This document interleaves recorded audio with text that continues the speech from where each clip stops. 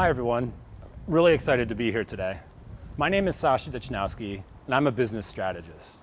What that means is that I help companies and nonprofits and other organizations make decisions about what to do, what not to do, and how to do it in order to achieve their goals and ambitions.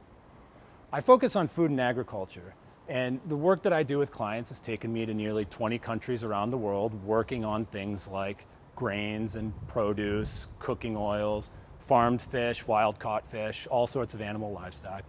And what I want to talk to you about today is the world food system and also the US food system, and why maybe some of us during the early stages of COVID-19 and shelter-in-place protocols walked into grocery stores and saw very, very empty shelves. Why did that happen? How is it going to evolve? And what should we take away from that situation? Let me start with the food system. It's big. It's a third of global GDP and 40% of employment. It's grown a lot. We produce 2.5 times the amount of food today that we did back in 1970, which is good because we have 2.1 times the number of people that we had back in 1970. So we've outgrown population. And you cut all those numbers together, and that means we can feed every single person on the planet a 2,000 calorie a day diet. But we don't. Our system, despite all the amazing aspects of it, still struggles in some ways to get food to every person who needs it every day at a cost that works for them. We still have hunger and we still have obesity, sometimes in the same community. In the US, it's a little bit of a different story. If you take data from the World Bank and FAO and cut it together in a similar way, you'll see that the average American consumes 2,900 calories per day. That diet over the course of the year includes 115 kilograms of meat. That's a third more than France and Germany and 60% more than Switzerland, also wealthy developed countries. And it's not just the quantity that defines our abundance. It's now sometimes hard to walk into a grocery store in the produce section and notice the changes of the seasons. Technology and global supply chains bring us food all year round that used to only be available in certain times of the year. So how does a system that does that for us on such a regular basis result in what many of us saw walking into grocery stores in March? Let me talk a bit about that. In order to understand and remember, let's go back to March 11th, 2020. Do you remember where you were? I remember where I was. I was working from home. It was a practice work from home day that my firm did. And at the time it felt strange. It's now kind of strange to think about how strange that felt because I've been working at home ever since for many months until today. But at the time it was really strange and it freaked us out. So I went to the grocery store and started to stock up on food. And to be honest, it wasn't that extraordinary of an experience. In general, we found everything that I wanted. There was no whole wheat pasta. There was only whole wheat flour, which was kind of weird. But by and large, I walked out with everything that I needed. 9 days later, March 21st, Chicago went into shelter in place. A couple days after that, we had eaten through the mountain that I had brought home back on March 12th. And so I had to go to the store again. So it was a very different experience. I walked in and I could immediately notice that I wasn't going to be able to buy potatoes, onions, oranges, apples, bananas, eggs, flour, milk, bathroom tissue, like many other Americans. I stood there and I thought, how is it that this came to be? Am I going to struggle in order to feed my family as we go through this pandemic? And that's not a feeling I'm used to feeling. So how did we get there? There's two factors I'd like you to consider. The first is stockpiling. I was not the only person that did what I just described. In fact, a lot of Americans did that. Analysts will point to data that shows that US debit and credit card spending in grocery stores was double what it normally was during that period. That's a big increase for grocery stores. Let's look at one specific example. Here you can see some data from IRI that shows weekly tuna purchases through 2019 and into early 2020. You'll see that on average, Americans buy $30 to $35 million of tuna each week. Doesn't really fluctuate that much outside of that band. Relatively constant. Now let's look at March 2020. The week of March 15th, we bought 3.5 times as much tuna as we typically do, and a little bit less than that the next week. We bought $120 million of tuna. Just for context, there's 130 million households in the United States, and a can of tuna is about $1, depending on where you live. It's like every household in the United States went into the store and bought a can of tuna that week, which is totally abnormal. In fact, I didn't even get any that week, which means that if it was available, the sales would have been even higher. if there were more people like me. Stockpiling was a big deal.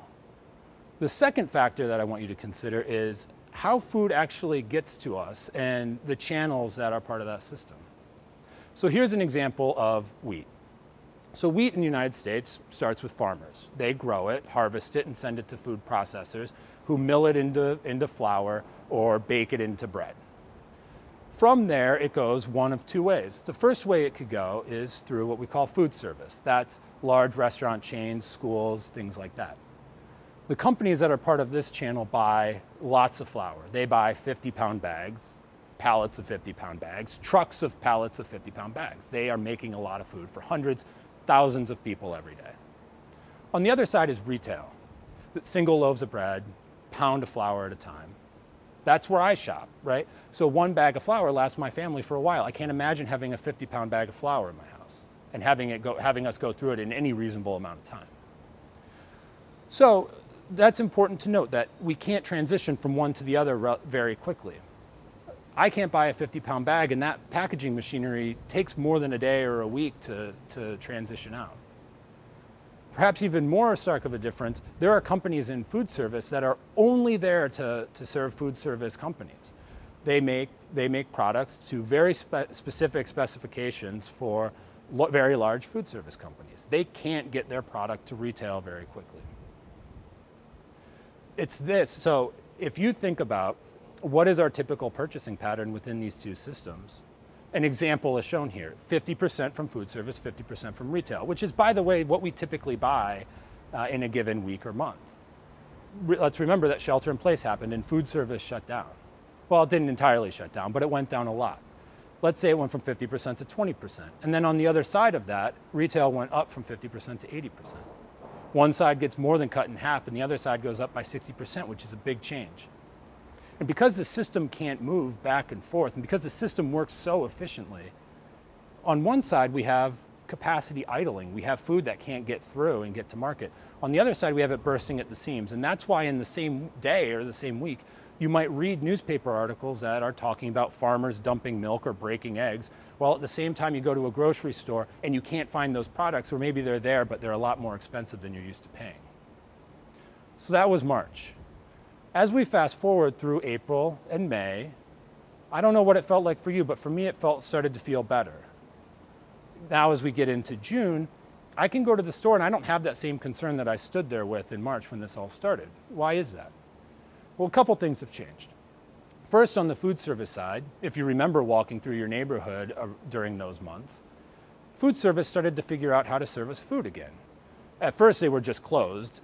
Then they were open and they were doing pickup and they had figured out social distancing, and that will continue to evolve. On the retail side, they put policies in place to stop stockpiling, so you may only have been able to buy one of a product that was prone to that. They also figured out what it was that we were buying, and so they changed the way that they got those products to us. Whereas before, maybe we could walk into a soup aisle and see 150 different types of soup. Now you can maybe see 10 or 20. The choice has gone down, but they're getting us more of the products that we need. So from a consumer perspective, it's gotten a lot better, right? It doesn't feel as dire as it used to. There is one product category that I'd like to touch on where things have stayed pretty bad, and that's meat. So a couple things I'd like you to take away about meat from this discussion. One is that at the very beginning of the process, we start with whole animals. That whole animal is broken into pieces, and then it flows through retail and food service in different ways depending on what the product is, but it always goes back to an animal. And what that means is if we take a product like pork belly, which becomes bacon by and large, which primarily flows through food service by and large, and we cut that off, then that pork belly loses value. And as that works its way back up through the system, either the pork bellies that we can buy in the form of bacon need to be a lot more expensive to cover that cost, or because we have to cover the cost of a whole animal, the other pork products that you can buy have to increase in cost. Or we have to start paying farmers that are giving us those animals a lot less, or we have to start buying a lot less from them. Either of those things is a struggle because they've been raising those animals for months, anticipating to get them to market right now. The other thing I want you to remember about meat coming out of this conversation is that the production environment is not set up for a pandemic environment. I've been to about half a dozen production facilities, meat packing plants around the world, and they all have a few characteristics in common. One is they're very labor intensive. There's a lot of people in those production environments. Two is, as those have gotten more complex and the buildings haven't gotten that much bigger, there's a lot of people. All those people are packed in very close to each other, cutting and slicing and butchering the animal. They're not standing 6 feet away from each other. And the only way to get them to stand 6 feet away from each other is to slow the production facility down and take people off the line, or to close it altogether, which is why we read so much about that happening. That is an issue that part of the industry is going to have to continue working through in the months to come. Again, but how do we as consumers interpret that? Are we going to walk into a store and, for most of us, are we going to feel a challenge getting our caloric and protein needs on a daily basis? No, probably not. Is it going to feel like we don't have the choice and we aren't getting it at the cost that we're used to? Yes, probably. For the producers in meat and then other products, especially those producers that are focused on food service, are going to continue to struggle and have to work through issues as everything slowly, hopefully, gets back to normal. But for us as consumers, we can have some confidence that we'll probably be able to feed our families. So given all of that, what should we be taking away from this, especially with the consumer lens? Unfortunately, I think this is going to be a conversation that probably raises more questions than it does answers. The first question is, what about our own communities? So for me, that feeling standing there in a grocery store seeing no food on the shelves was the first time I even got close to feeling food insecurity in my life that I remember. But there's a lot of people in the United States that feel that on a regular basis. Even in good economic times, like 2017, there were 15 million households in the United States that felt food insecurity at some point during the year. That's a lot of people when things are going well. It's probably not that good now even. And so one of the things we should take away is that feeling of food insecurity. And remember what I said about the abundance of food we have in the United States. What is the right level of food insecurity for our communities? Are we willing to accept what the current level is? What are the things that we as individuals or communities can do in order to ensure that we get that to the level that we are willing to accept? That's the first question. The second question has to do with more of a global picture. One of the reasons why I'm confident in my ability to get food for my family is because of what our retail environment looks like. Here you can see a picture of a grocery store taken in the early stages of COVID-19 and shelter in place. What you'll notice is things are organized. It's inside. You can't see it in the picture, but there's a door to get into this building so you can control the number of people that are there. The environment can be sanitized and cleaned, and the gentleman in the picture isn't wearing a mask, but if the picture were taken now, he would be. So we can get food to people in a clean way. What we see in this picture is a woman selling cassava in a food market in Ghana. What's different about this picture than the other one we just looked at? Well, she's selling through a food stall. It's maybe only 6 feet at most wide. There's a bunch of other food stalls around her. It's outdoors, there's multiple points of entry, and this is how her community gets food. It's much harder to control the environment, and people are going to pack in there during the day. Cities like the one that she's in are going to have to make a choice on whether or not they control access to food, or if they allow people to go to gathering places like this and potentially get infected with the virus. And no matter what they choose, that's going to increase food insecurity. There's either a, I got sick and I can't provide for my family the way I could, or you've restricted my access to food. That's a tough choice, and what it means is that the hundreds of millions of people that experience food insecurity in a good time, that's going to increase by another hundreds of millions of people. As things get more comfortable and normal for us, are we looking around our global communities and seeing what we can do for the most vulnerable populations? The last question I'm going to leave you with is probably the biggest and the toughest.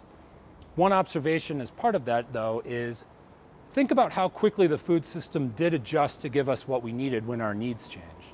When we started purchasing different things in different places, it adjusted. It was not great, but it moved relatively quickly. That shows us that we as producers have power over how the food system works. And yes, there's a lot of companies that operate there that can make choices that influence what's available to us, but we do have power. And when I told you the stats about the world, where we do have the capability to feed everyone on the planet a 2,000 calorie a day diet, we have the capability. There's also a lot of people involved in this, 40% of global employment. There's also a lot of land and water and other natural resources that are used to make the system work just by function of what this is. So are our purchases helping the system migrate to something that is the right level of humane and sustainable given what we want our world to look like? It's tough because there's a lot that a person needs to know in order to make those decisions, and there's a lot of nuances. But I'll leave you with that big question, particularly as we think about what we want the world to look like post-COVID. I hope you stay safe and healthy. Thank you.